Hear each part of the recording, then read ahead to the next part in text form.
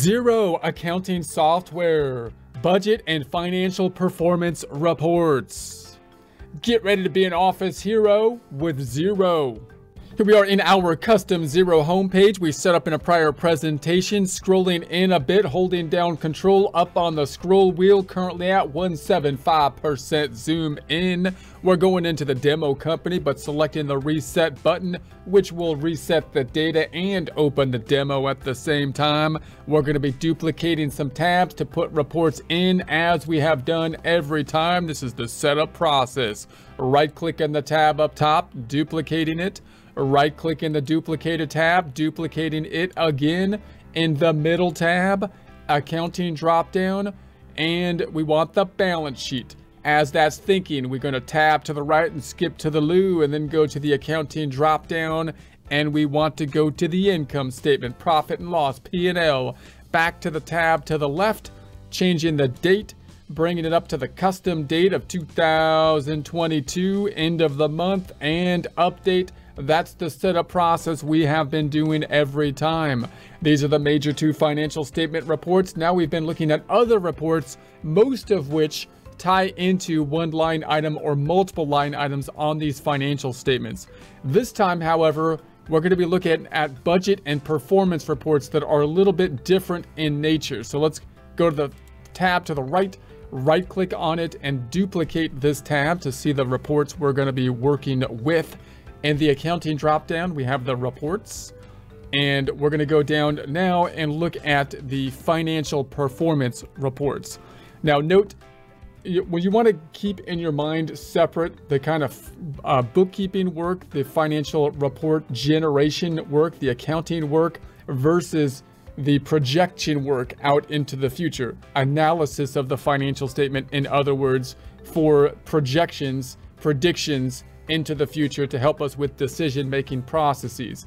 As a bookkeeper, as someone in the accounting department, our typical goal is to take the financial transactions, which are typically going to be facilitated with these forms, or these are going to be the forms we use to record them, and enter the data into the system to create the financial statements, balance sheet, income statement, and related reports based on past data. That's what we're there to do, so that the data is in place and can be used for whatever we need to use it for, such as taxes at the end of the year if you're in the United States, income taxes, and reporting purposes and so on from that perspective.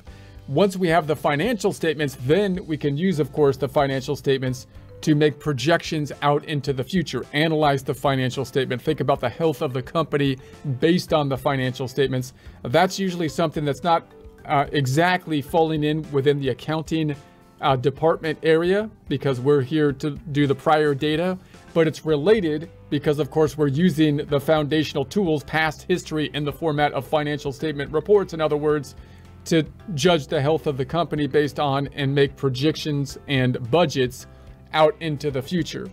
It's important to make those distinctions, because if you're working in an accounting office or doing bookkeeping for a business, then you want the person to be able to know that you're working for that, hey, look, the accounting department is involved in these other things, but we don't have the information in and of ourselves if we're not managing the business in order to put together some of these other kind of tools, because we need to know more about the business to know why, say, financial ratios are the way they are, or why that you might change the budget going forward, not just base it on the past year's data in order to make an accurate budget in the future that can be useful for decision making.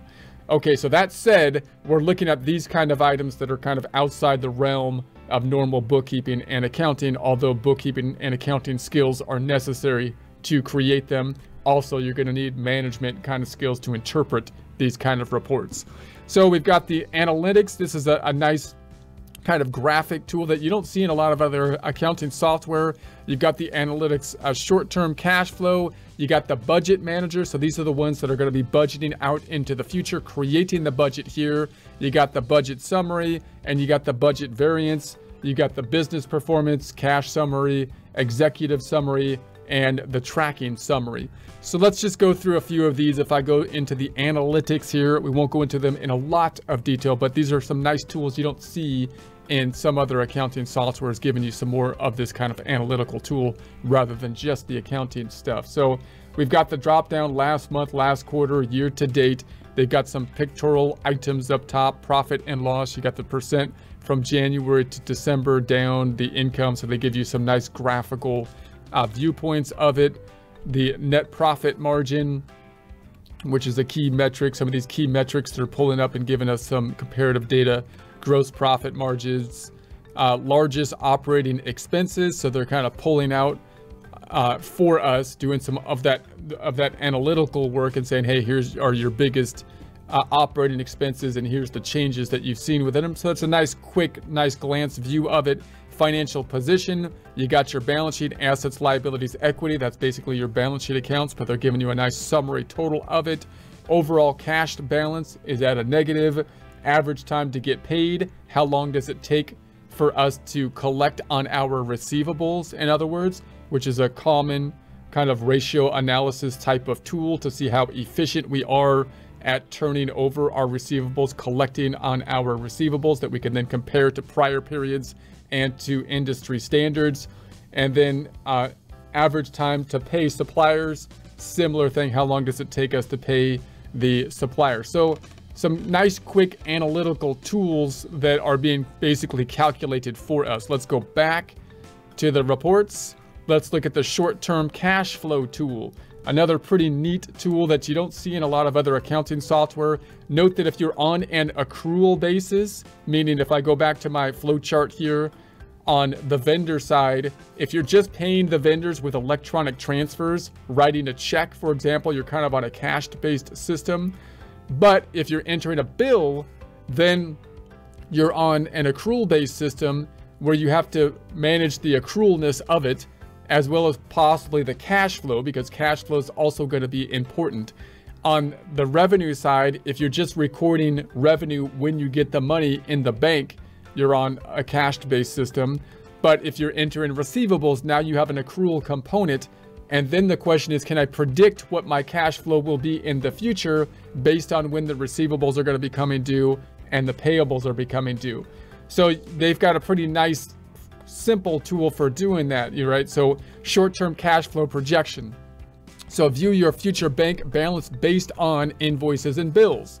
Invoices and bills being the accrual components. Receivables we have not yet received, payables we have not yet paid, predicting when we are going to receive and pay them in the future, adjusting the cash flow based on that. So view your projected bank balance based on invoices being paid and paying your bills. Include that bank account can be changed at any time. So we're going to say checking account, and then projection applies to, you got 30 days, 7 days. Let's go for 30 days out.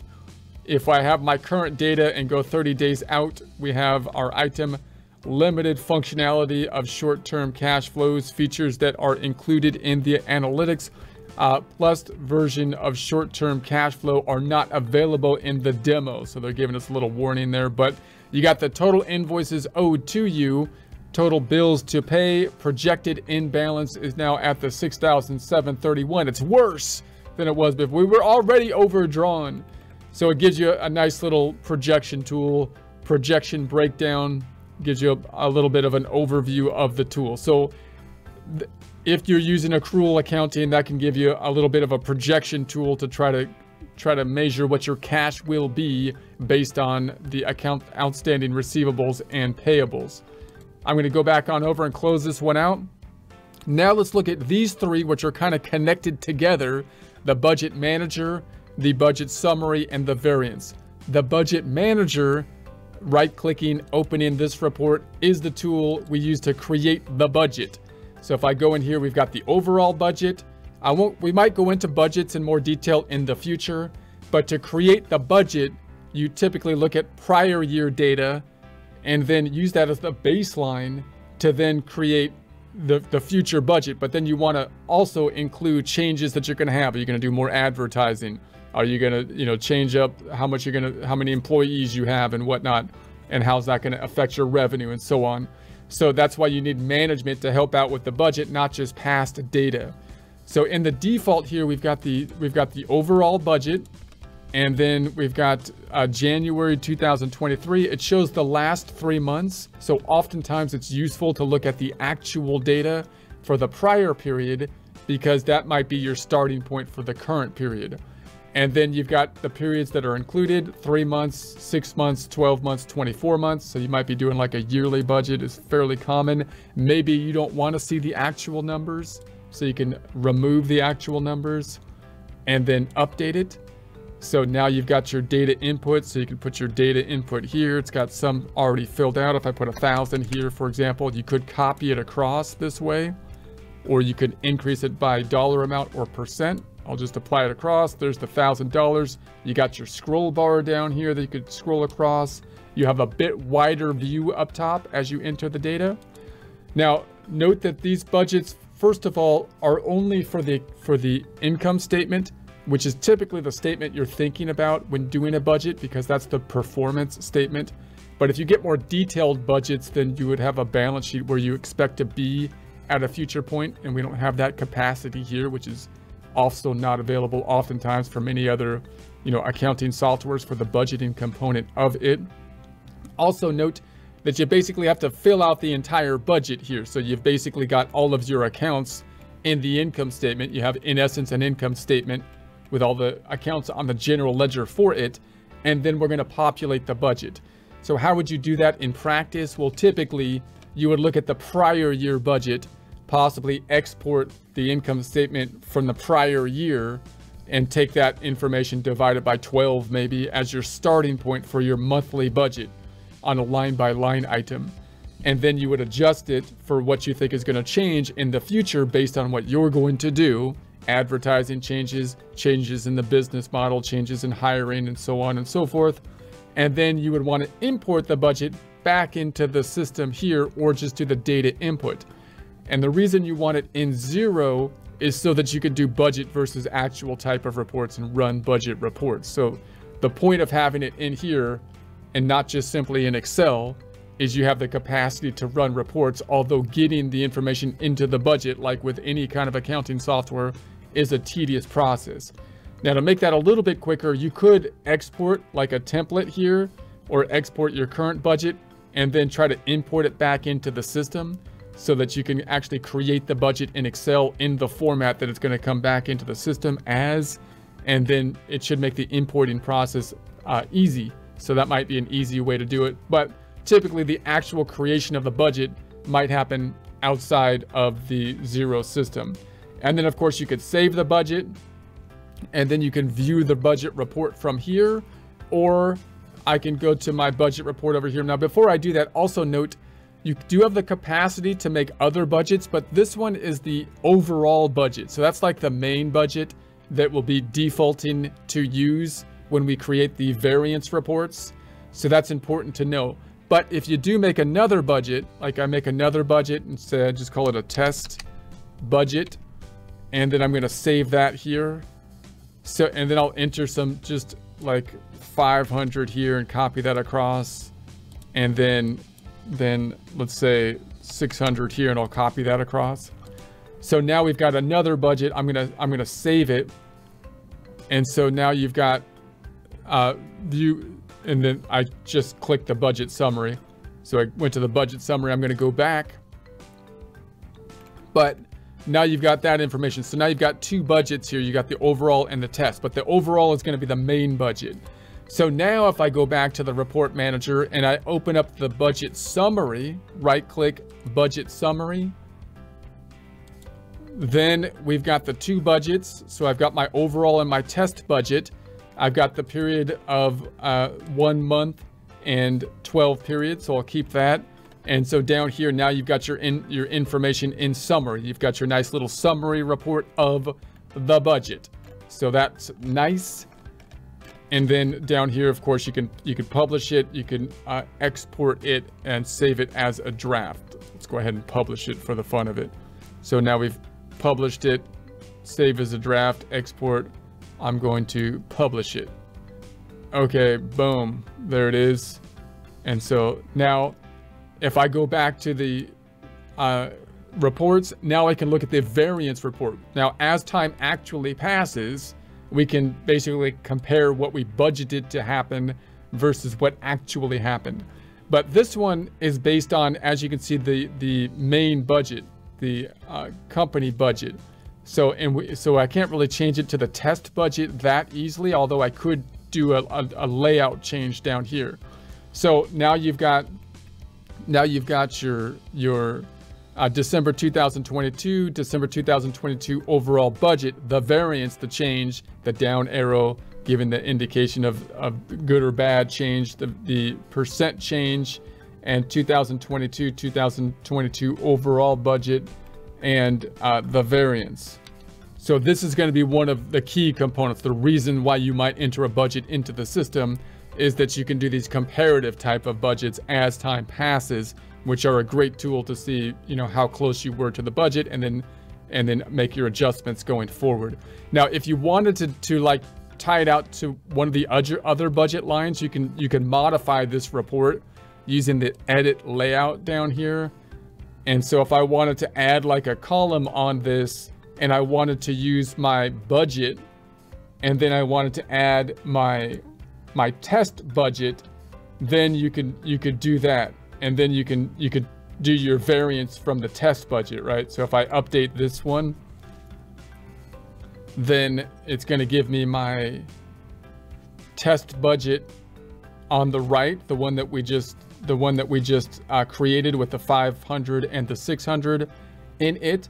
And then I can create my variance report based on that by comparing it to the actual and so on. So it doesn't give you by default the variance for all of your other reports, but it gives you the capacity to do so. You also have your filtering options, as we saw. So if you're trying to filter by region, then you can filter the actual data by region and compare that to your budget that you put together, say by region, for example, which is kind of a fancy, neat thing, but it takes a little bit more customization.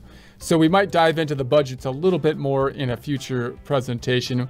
Let's just take a quick look at some of these other ones. We've got the business performance one. So if I drill into the business performance, it's a pretty neat tool because now this one's going to give us some kind of ratio analysis, and some of the ratio analysis can be automated. So once we have the financial statements created, from an analytical standpoint, we often look at different ratios, common ratios. So track the health of your business with these financial ratios, discuss goals and what's best for your business with your advisors. The figures that make up these graphs may differ slightly from the balance sheet due to multi-currency fluctuations. These graphs use the exchange rate, so we don't have any exchange rates going on. But in any case, this is the kind of stuff that usually is not really done within accounting software, but other analytical software would be used when you're trying to analyze the health of the company. So to have this in the accounting software is pretty neat feature. So you got the current liabilities to net worth, you've got the current ratio, you've got the debt ratio, debt to equity ratio, fixed asset to net worth ratio, gross profit percent, net profit on net sales percent, and the working capital total assets percent. So and then you've got add, remove, or rearrange items. So we've got the rearranging of the items here. So this is a pretty neat tool that it gives you some of those ratios. I won't go into that in a whole lot of detail because this is an accounting kind of centered course rather than an analysis type of course. But these are common ratios to help you with the health of the company, and it's pretty neat that they, provide those within the accounting software, helping you out to. And that might help you as a bookkeeper to kind of construct a report that you might provide to someone, say at the end of the month or the end of the year, that's more detailed, not just with the accounting stuff, but also with some of this kind of more analytical stuff. So cash summary, if we go into the cash summary, let's check that one out. I'll change the date up top and we'll bring it up to, let's say this fiscal year, I'll say. And so there we have it. So you got 2022, you got the sales, less the expenses, plus other cash activity. So we're focusing on the cash flows, plus sales tax activity, and then the summary. And then we're comparing that to the yearly average on the year to date, and then the variance and the change with it. And then we can filter here. We've got our filtering options that we have seen, And we've got the comparison over here, which I could just say none or to a year. Let's go like a year. And so now we've got 2022 and 2021. And so, and I could remove that altogether. So this looks like another kind of format of like a cash flow type of analysis, kind of like a statement of cash flows or an income statement on a cash basis in essence. 22,227 in 2022, comparing that to the income statement. The income statement showing the 30,623, which I assume is the accrual versus the income. If I change the basis over here, just out of curiosity, to a cash basis and update it, we've got here, then there's the 22,227.86, which is that what we had over here? No, I don't have the right report. This is 22, yeah, so it's kind of like an income statement on the cash basis. So interesting. Let's go back on over. Not a report you see all the time in a lot of accounting software. Executive summary. Let's take a quick glance at that one. So we've got the month of 2022 compare with the prior month or an average. We've got our filtering options up top, and then we've got the cash. So we got December versus the prior period and the change. So you've got a nice little change capacity here for that profitability. So it's taken some key figures to income, direct costs, gross profit, other income, and then balance sheet, debtors, creditors, sales. So it's given us kind of an overview type of report. So pulling out some key numbers. If I compare to the average, let's just check that one out. So this could be like a nice like overview type of performance report that pulls out some key figures. So let's pull that back on over and let's just look at the last here, the tracking summary. So this is giving us information for the date range. I'm choosing the bank account, and then we've got our region up here. So we're tracking by the regions that we set up, which would only be applicable if you had those kind of categories set up. So now it's giving our information by region. So that's kind of a neat, if you have those kind of regions kind of set up, that it could break this stuff out in that format. So that could be a useful report, although more specialized. So once again, just a summary of this. Remember that accounting in and of itself is going to be based on prior data, the creation of the financial statements based on prior data, and then projecting out into the future, budgets to do that, as well as analysis of the past data. When we try to make analysis or why the past data is the way it is, means that we often are going to have to need management to help us out with that. We could do things like these ratio analysis, and as a bookkeeper, you can provide those, and that's great. But that's only the first step to really say, well, why are the ratios like that? Then you want to dig into the analysis of it, which means you would need management with that. With the budgets, you can't just base the future on the past. That's the starting point oftentimes. But then you have to think about what's going to change in the future, why. For that, of course, you need management as well as the accountant knowing how to put these numbers together and put it into the system. Management's going to help out to make the determination on the changing factors for the decision-making purposes in going into the future.